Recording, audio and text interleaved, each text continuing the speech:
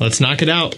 Azzaro, the Most Wanted Parfum, the newest release. So they're going strong with the Wanted line. And this is a fragrance line where I'm glad they are. Wanted by Night, the Most Wanted, two really solid men's releases in my opinion.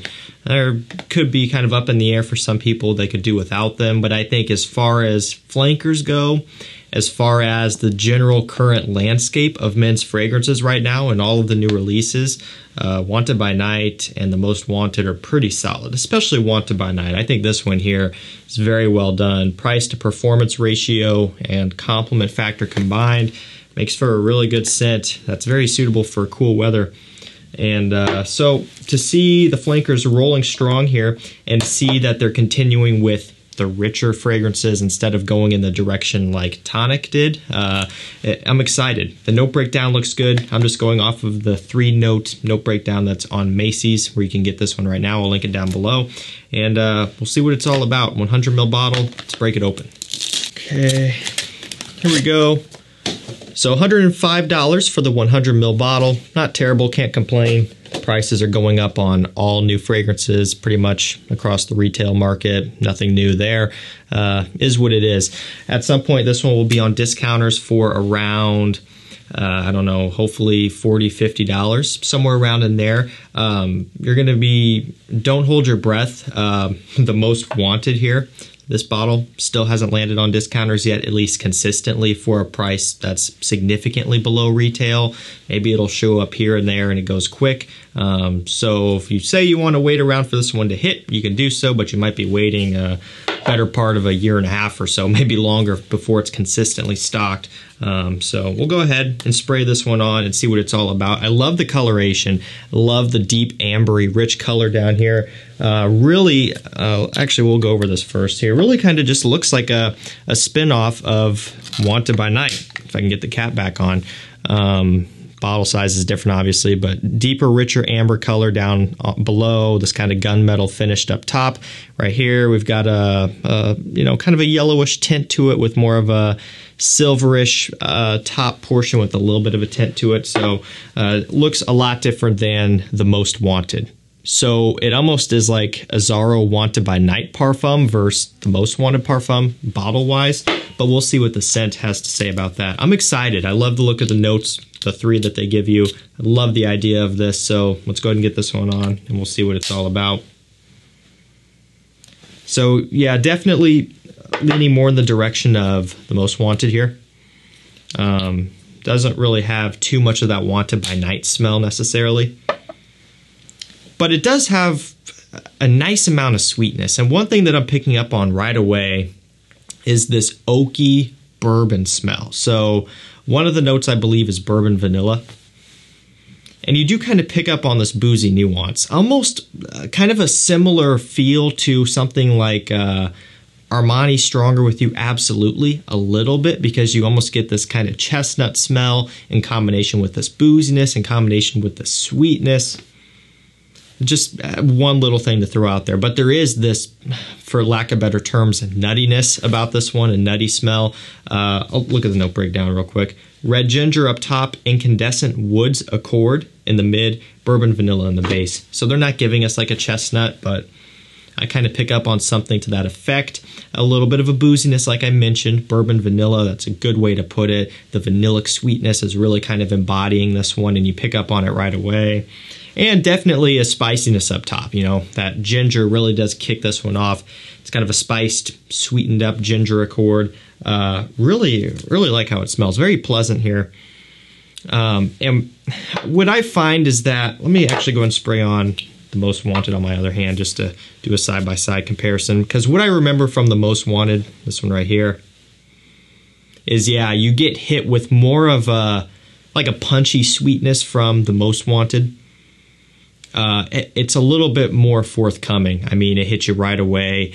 Maybe a little bit more of a somewhat playful approach from the Most Wanted, because you get this strong toffee note. So it's almost like a gourmand sweetness, but a lot of sweetness, and there isn't as much balance to counteract that, in my opinion. in the most wanted here.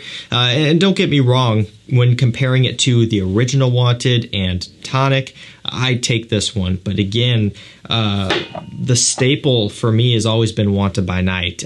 Even the most wanted couldn't dethrone that one. But, you know, smelling the most wanted Parfum, I think this one more than anything else could have the potential to really rival Wanted by Night for me in a good way. Because I like that nice different accord in here. You know, there is some sort of differentiating factor in here, that nutty smell, whether it be chestnut or pistachio or something along those lines. The nice variety of woods that's going on in here. It's almost like a little bit of a spicy dry cedar wood, a little bit of a creamy sandalwood, maybe even an ebony wood. And then that ginger to kick it off. You know, it's a nice different take. And when you smell the most wanted and the most wanted Parfum, there's an obvious difference. To me, the most wanted Parfum has a little bit more of a somewhat challenging aspect, so to speak. I would think that the enthusiast person that's into fragrances on a higher level would probably tend to gravitate more towards the most wanted Parfum here because of that differentiating factor in here with those different notes and accords.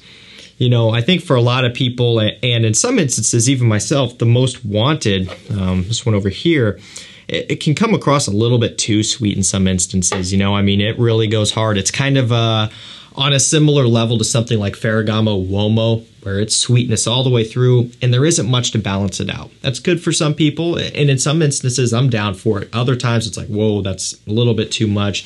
Most Wanted Parfum is doing a good job of balancing that out here. And I like it a lot, more than I thought I was going to. Now, it is a true Parfum concentration, and I can tell by the way it's wearing that it's going to be a softer projector. So for the people out there who want big, loud, strong, heavy projection, I can already tell you that the most wanted Parfum is not going to give that to you. But I do have a feeling that longevity-wise, it's going to really do well. I can just tell it's, you know, it's going to be a true Parfum wearing experience. Sits closer to the skin.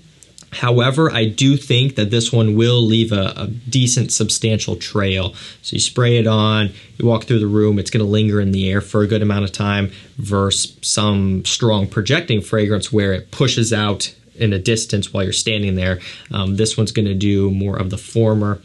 And I'm okay with that. I prefer fragrances that perform that way nowadays. I just prefer that, you know, a little bit more, I guess, mild, so to speak, more laid back wearing experience. So you're not also assaulting your own nose when you wear this one. So I'm excited to see how it performs. Of course, I'll follow up with a full review. That's really kind of where I'm at, you know. It's way too soon to tell. Do I like it better than the most wanted? I could say at this point, smelling the two side by side, I think I do like it better than the most wanted by a substantial amount. The longer it sits, the more that chestnut starts to come in, or some sort of nutty note, in combination with the woods and the bourbon vanilla.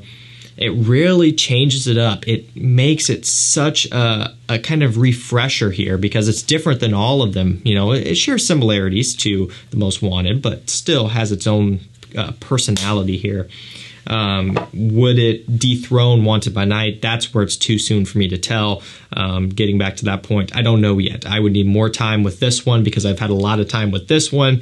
So we'll have to see. You know, it's really kind of out of that season. I won't be able to know until we get into fall later this year again, to where I can test the most wanted Parfum consistently in cool weather. But right off the bat, I've got to say I do enjoy it.